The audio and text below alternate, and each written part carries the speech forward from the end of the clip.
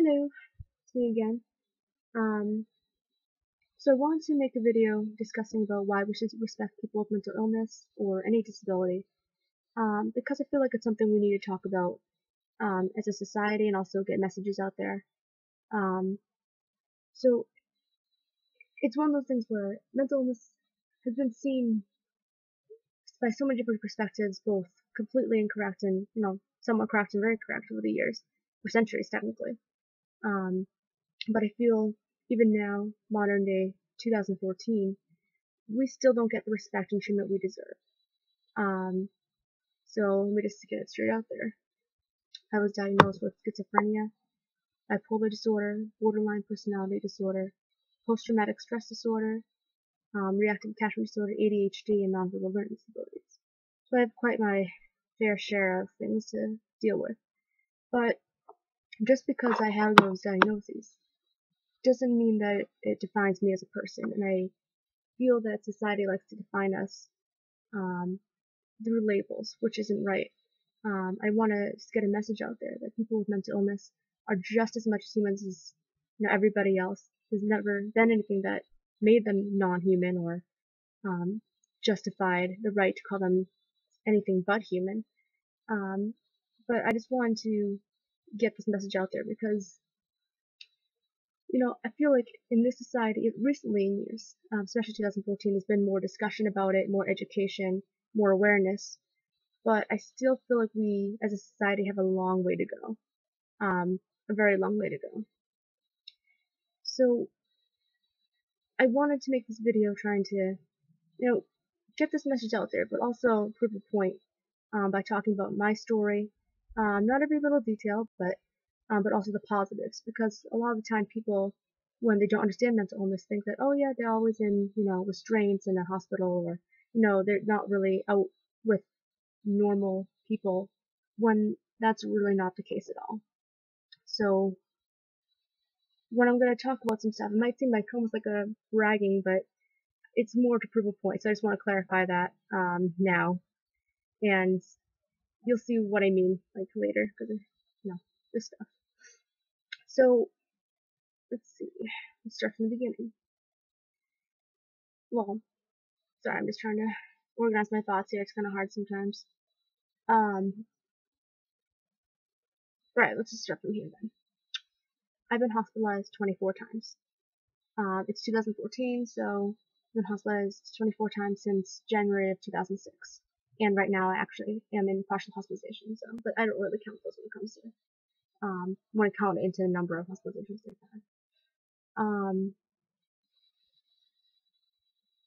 And I've attempted suicide 72 times, since February 2005. So I've done, a lot, and a lot of it was because of either, I was having really bad hallucinations, sometimes delusions, and just things that, drove me almost to insanity because I was going through so much pain, but also I was trying to, commit suicide, to escape the pain of PTSD from child abuse that I endured for years. I'm no longer being abused, thank God. But, all that played a factor. So, say that, I've been through a lot. I was born in Paraguay, small country in South America. And when I was there, I'm adopted now. I was living in an orphanage. Now, the orphanage was not really well supported by the government at all. Paraguay was still kind of going through a chaotic time because they just got rid of a dictator in 1989. So, in 1995, they're still trying to get the country kind of rolling, in a new, completely different way, if you know what I mean. Sorry, I'm just kind of out of it. So that resulted in not getting a lot of support from the government, which means that the orphanages did not have enough resources. So I lived 10 months without food. Those Ensures, like, Nutri-Drinks you find at Walmart? That's what I survived on once a day if I was lucky. So I already had a rough beginning. So would that play into why all this began to happen? I don't know, with the whole mental illness, but, just part of my life story. I came to the United States, and my parents realized that, something must have happened, because even when I saw food, I would rapidly start shaking, um, and screaming on the top of my lungs. So I think my parents kind of picked up on that pretty early. But after I was nursed back to health, I was fine, at least for a while. As time went on, physical, sexual, and emotional abuse started to occur, which definitely took a toll on my happiness and who I was. Um, and that was a very dark time in my life. That's kind of where everything started to go downhill. But I didn't realize it. I thought it was just, going to be a depression that I'd be able to pull myself out of. I mean, I was young. I didn't know, what really mental illness was. I mean, I was still kind of, sheltered from that. So, sorry, I'm still out of it. Um,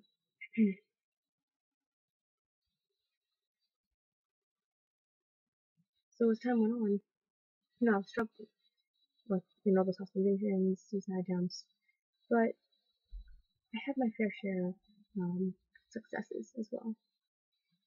A lot of successes, which is great. Um, so I've always been into singing. It's something that's always helped cheer me up. Um, in 2009, I was accepted into Southeast District Chorus, which thousands of people in my state auditioned for, and only 127 people can get in, and I got in. So I was really proud of that. And as I got older, I started working different jobs. I work 6 jobs right now. And I take 4 classes every day at my college.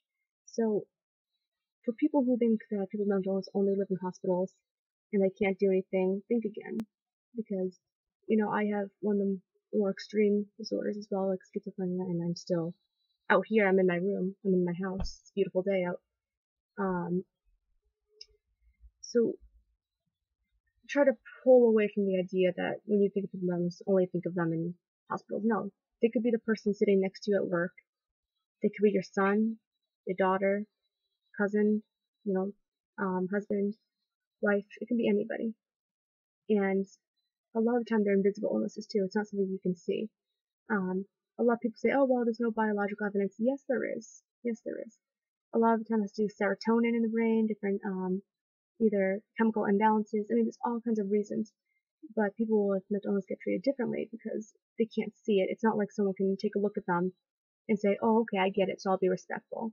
It's one of those things where unless, it's one of those very extreme ones and people can kind of get it, even if you may not get it 100%, um, you know, you know what I mean by that. So that's when it gets a little bit different. But for me, I'm 19 years old, I'm in college. I'm consider myself definitely one of the more high functioning ones. I know I've, been hospitalized 24 times and attempted suicide 72 times, but, I'm still, being able to function. I mean, right now I'm in hospitalization, for outpatient, but no, it's not the end of the world. I'm still pushing forward, still trying to accomplish my dreams of becoming a child abuse counselor. Um, and I wanted to live my life not just to the length of it, but to the width of it. In 2009, I was published in a book called Pieces of Me. There it is. It was published in November 2009. So I wrote about what it was like living in Paraguay, coming to the United States, and struggling with my adoption issues I had when I was younger. Now I found located my biological family in Paraguay and in Argentina, which is great. But back then, when I wrote this, I didn't. So it was harder. But I was very proud that I was able to get that done. They've also been published a few times in magazines, writing about things like that. So, I've had my accomplishments that meant a lot, and that, a diagnosis didn't label me, or I didn't let it defeat me, because it shouldn't. The DSM was created originally just so when psychiatrists would talk to each other, they wouldn't have to go on a whole list of symptoms and name it all over again, be repetitive. They just wanted to categorize it, just so it's easier and more for them to understand. But unfortunately, as time went on and ignorance spread, that just became a label, and I refused to be labeled by it. I like to always say that, I might have PTSD, borderline, personality disorder, schizophrenia, and all that stuff, but it doesn't have me. I won't let it. I know that a lot of the time it can be very disabling, and it can be awful, and even now it's pretty painful to think about a lot of the stuff that I've been through that unfortunately the hallucination solutions have let me to do. But it's not the end of the world, and I won't let it stop me. I'm in college right now. I want to become a child abuse counselor to help kids who went through what I went through, make sure that doesn't happen on my watch, or at least I can help them recover from it. Sometimes I know it can't always be prevented because only one person takes a whole group of people to prevent it. So yeah, that's pretty much that. But for school, I do well as well. I struggle a lot, but I have a 4.0 GPA, even when I'm working 6 jobs. Even when I'm dealing with all the stuff in and right now in the hospital. I won't let it stop me. I can't. It's just not an option. Now, when it comes to hospitals, now you'd think that they would be better at taking care of people with mental illness or any kind of disability. Unfortunately, I would have to strongly disagree with that.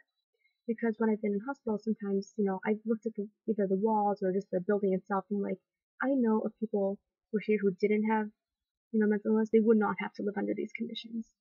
Like one of the hospitals I went to had fungus growing in the corners. When is that acceptable, and when did that even begin to meet state regulations? I'm sorry, that has to be illegal. Or very, very disgusting burnt food that's pretty much inedible. White bread that technically looks black. I mean, that's a whole other issue there. But even just how sometimes staff or nurses talk to us, or treat us like we're less. I've been in hospitals where they've made fun of our issues. I have witnessed a fight before between a patient and a staff at one of the hospitals I went to. And it was like a minor one. It was one of those things that you could have just walked away, it would have been fine. But the staff responded by saying, "At least I get to go home at night." That's low. That's very, very low. And, I think that, even though I wasn't technically involved, I wish I reported that. This was in 2010, but I really wish I spoke up and said something. Even years ago, in 2007, I was physically, sexually, and emotionally abused by staff and nurses on a psychiatric ward in Kearney Hospital in Dorchester, Massachusetts, and this was in May 2007. And that's what I have PTSD from. It's already bad enough, but it disgusts me to know that people who were supposed to help me in the first place are the ones who gave me PTSD, the ones who caused it. It took them till 2011 to be fired. 29 staff were finally fired, but they weren't fired for what they did to me. They got caught with doing, I think it was like 5 or 6 cases they got caught with. But, of course, the, news made it like, oh yeah, 5 and 6 cases. But, I ended up calling the CEO myself, and I said, no, just get it out there. This happened for years, you know it. And I let him know what happened to me, because he was one of the newer ones, CEO in 2011, so. But anyway, it's one of those things where I see the conditions in these hospitals, because I've been to so many. And I see the treatment that goes on from staff towards patients. And it's just not right. Are all patients innocent? No. Sometimes they can be provocative. That happens. People are provocative, not just patients. I'm not going to categorize them. But, that happens, and that's understandable. And sometimes staff have to take precautions. But there's a limit. There's definitely a limit.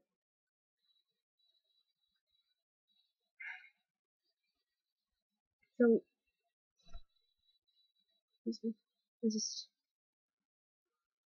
I don't know what steps to take.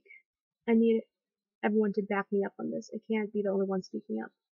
I'm glad that now groups are forming, that movements are forming, but when it comes to better treatment, but for me it's not going fast enough, because I see it all the time. I live it. I don't just see it on the news. I don't see it posted on Facebook. I actually live through this. And I know that I deserve better. And I know that other patients deserve better, because we are just as human as all of you. Like I said at the very beginning of this video, nothing has ever changed that. There's been no reason to even assume that we were different in any way, shape, or form. So I want to see if any of you guys have any ideas on how we can make the system better. The system is so hard to change. I know it's a huge, like, it's all the way up here and then all this other stuff's down here, but it's hard to go all the way to the top to change it. But things need to change. I fear a lot of this stuff happens because of profit. And I know money is a huge part of what goes on in our economy today, but when did money become more important than human life or the value of human life? When did that change? Or a better question is why? What led to that? These questions go through my mind. And I hate being treated like a mental patient because I'm human. And this happens even just in society as well. I'll tell somebody I have, bipolar or schizophrenia or whatever.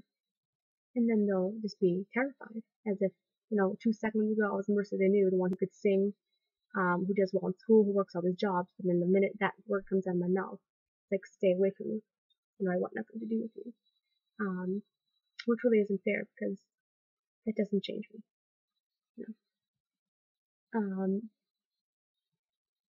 But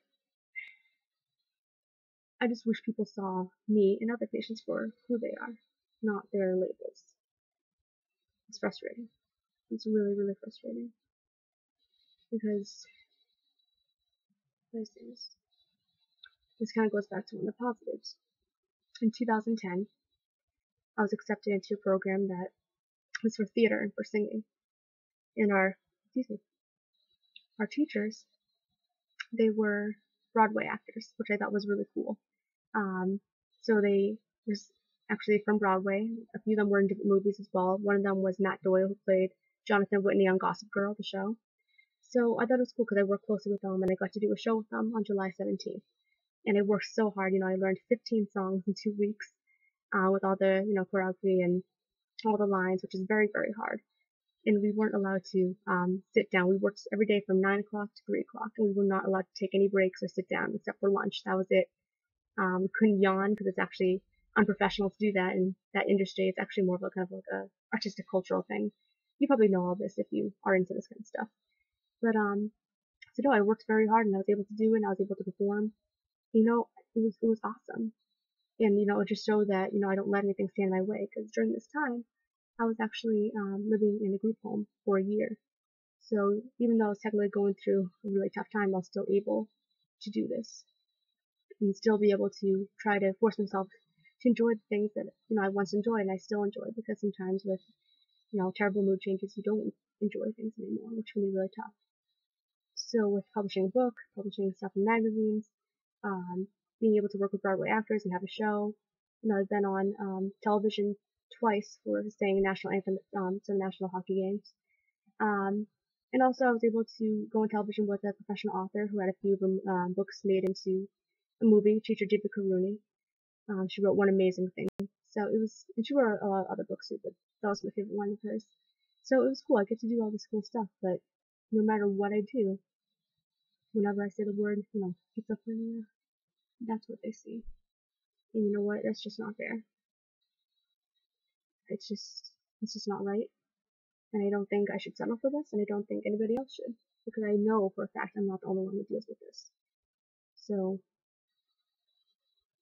even though my file has all this, stuff on it that involve, delusional hallucinations, suicide ideation, 72 times, and, 24 hospitalizations. Don't look at that. Look at me for who I am. And I want, if there's any mental health providers watching this, get to know the person before you really understand their diagnosis, because we're not the diagnosis. We're completely separate. And that's my goal of this video, is to really encourage people to see people with mental illness as exactly as who they are. Imagine yourself in their position. Would you want to be treated like that, or viewed as that by society? Probably not. At least I hope not. Because as a person who lives through it, it's not fun. So, thank you for watching. I just wanted to, get some kind of message out there, because recently I've been treated differently because of it. Best of luck to you. If you have any comments or questions, feel free to ask me, private message me, write in this video. I don't care. So thank you. All right, have a good day.